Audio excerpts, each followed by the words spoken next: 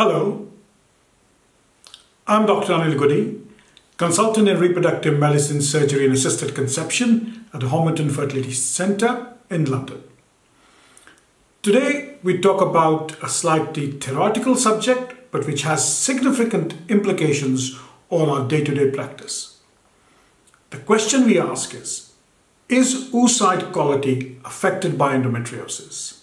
A review of literature published in the Journal of Ovarian Research, 2017. An extremely good article which will give us an idea about how we are approaching the subject of endometriosis. What does endometriosis do? It causes an anatomic distortion and tubal occlusion at times due to pelvic adhesions, inflammatory cytokines, and impaired endometrial receptivity.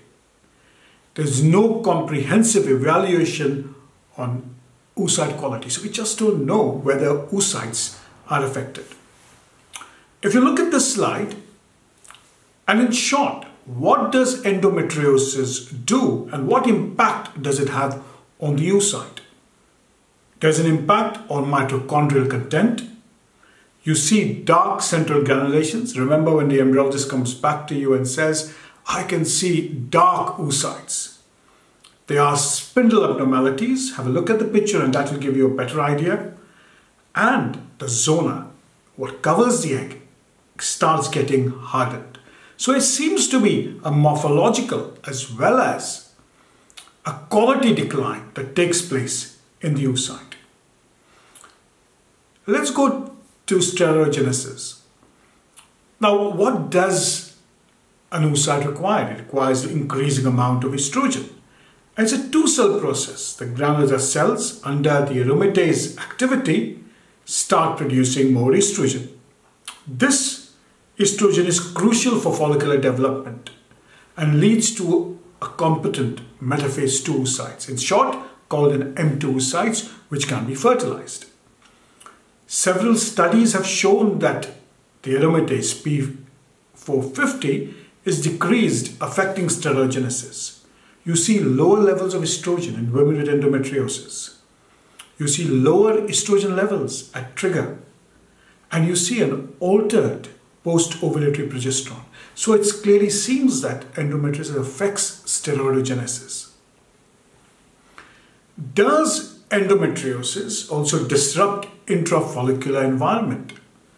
And you must have heard a lot about oxidative stress. We say oxidative stress has an impact on implantation, on sperm quality.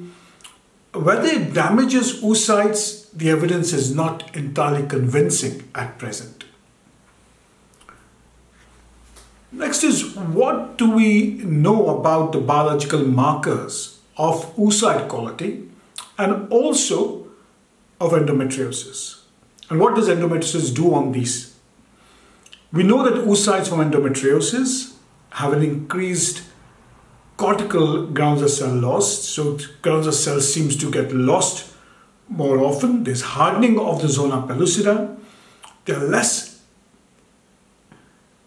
M1 oocytes reaching M2. So the transition between M1 and M2 is much less. The question also gets asked is, are there any spindle abnormalities? We don't think there are spindle abnormalities in mild endometriosis, but in severe endometriosis, the spindle apparatus in the cell is affected. And there is this huge input into technology to see whether we can do ICSI and improve results. And that's something which is still very much in being investigated. But also remember that there is spindle abnormalities more commonly seen in PCOS, which also may be affecting the quality of oocytes that we see.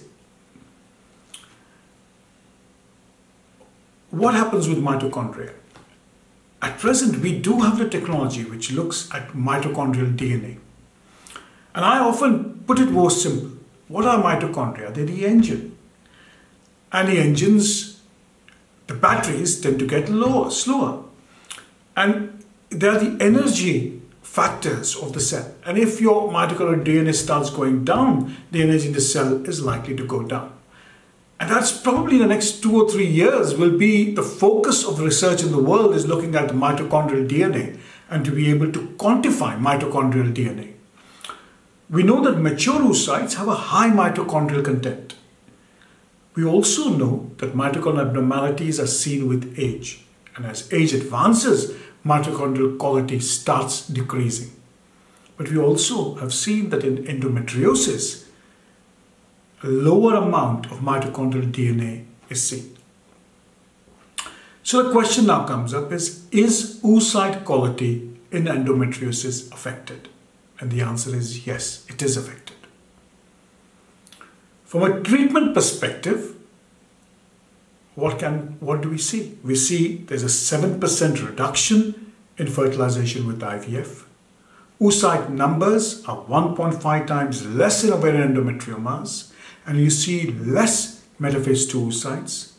You see a decreased number of mature oocytes in endometriosis. After surgery, few studies have found that there's a decrease in reduction of fertilization rates. If you look at the ASRM website and database, there's significantly lower fertilization compared to tubal infertility. And if you put oocytes of endometriosis patients into donors, pregnancy rates probably are affected too. But this is a very old study of 1994. The other question is endometrial receptivity affected? That's something which we are still investigating, and we do not have the answer. Can we change oocyte quality in endometriosis? And the answer is no, you can't. There's nothing at present that can change the quality of oocytes in endometriosis. In clinical practice, we know that surgical intervention has a negative impact on ovarian function and is unlikely to improve oocyte quality. So if you think that by doing surgery you're going to change things in terms of oocyte quality, the answer is no. The other thing which we believed a few years ago, that if you give 3 to 6 months of GnRH analog to suppress the endometriosis, then the endometrium would improve. And we were taught that it is not just the endometriosis in the ovary, but the endometrium and endometriosis which is affected. So 3 months of giving GnRH analogs suppressed the endometriosis. But also what did it do? It affected oocyte recruitment, and your number of eggs that you ended up getting, or oocytes you ended up getting, was much lower. And I've in fact stopped this in my practice of downregulating in endometriosis before collecting oocytes. What we know is that with metaphase 2 oocytes, there was no benefit with this treatment. The higher doses of FSH did not work, and in fact you started getting less eggs. And that has not been proved. So if you're giving 3 months of GnRH analogs, it's based on very small studies and without good evidence. And this paper looks at it extensively and says there is no evidence to suggest that giving 3 months to 6 months of GnRH analogs would be helpful. So I would often ask patients, or in fact colleagues, to say, go off, ask your doctor, do I really need that before my stimulation? Also, I tilt towards ICSI, and I believe that there is a hardening of zona pellucida. And I think ICSI does improve the chances of fertilization, and we have seen that 73% fertilization compared to 54%. But remember, IVF is done on all eggs, ICSI is done only on metaphase 2 eggs. So in summary, we know that endometriosis affects oocyte quality. There's not much you can do.